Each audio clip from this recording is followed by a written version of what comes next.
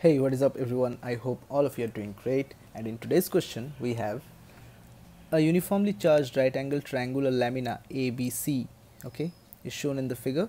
Acute angle at the vertex A is theta.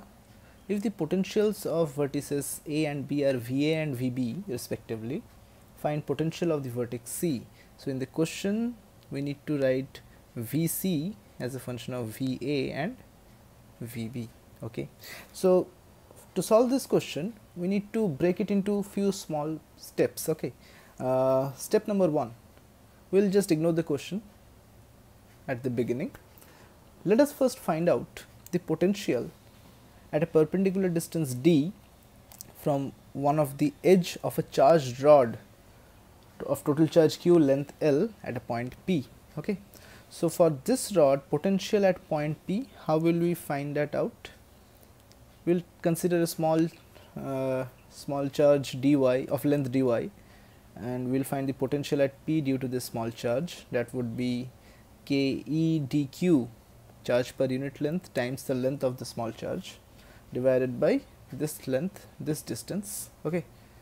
So integrating for the whole rod for 0 to L, okay, we'll get something like this after putting the limits, okay. I am not discussing this part, this is a child's play for you all, okay. So after putting down the limits we'll get this one. Simplifying it a little bit further we get this thing, okay. So this is the potential at this point due to a rod, okay, of charge q length L.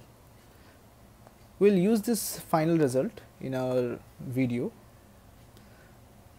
Step 2, now we'll find out the potential at any one of the vertices of a triangular lamina having surface charge density sigma.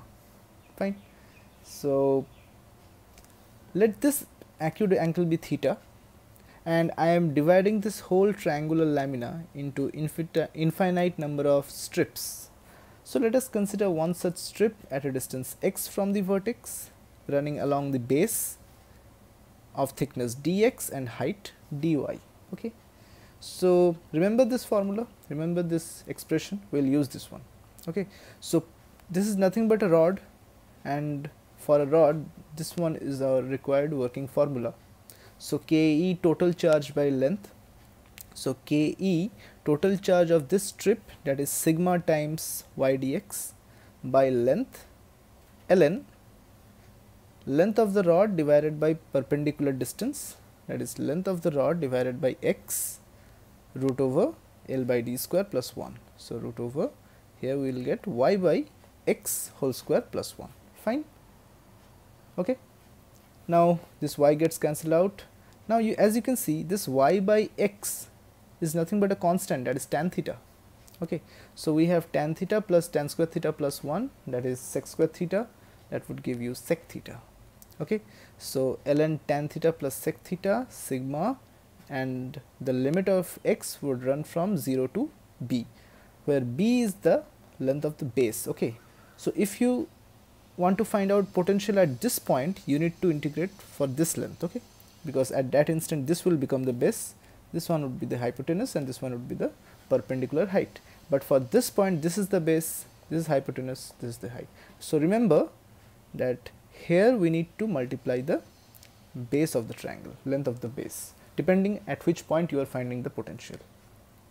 So we have got this formula, we'll use this one also in our video, okay. So I am just drawn the diagram once again. Fine, just take a deep breath, and now we'll jump into our actual question. In our actual question we need to write the potential of point C with respect to VA and VB. So here the angle theta is given, so this angle would be 90 minus theta, this is a right angle, okay. Now please use this formula, okay. For vertex A, the potential would be, see, Ke sigma tan theta plus sec theta inside ln, okay. So tan theta plus sec theta times this length, because if you just rotate your screen by anti-clockwise 90 degrees, So this one would be the base.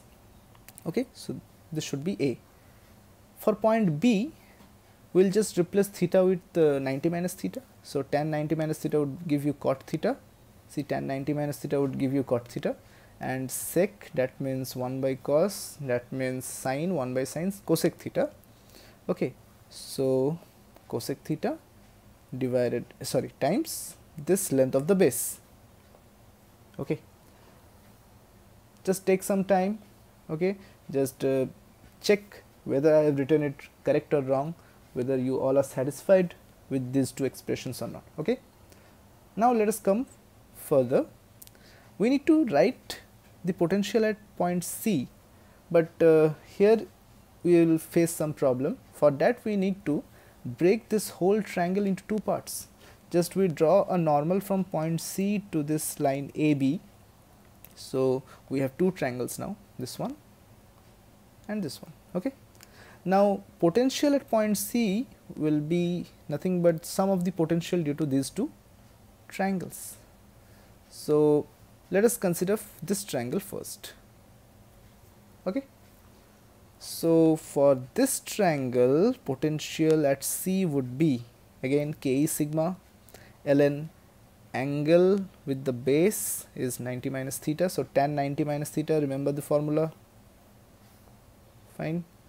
So tan 90 minus theta sec 90 minus theta times length of the base. So length of the base is b cos theta. Fine. Okay, so we have b cos theta. Wonderful, great.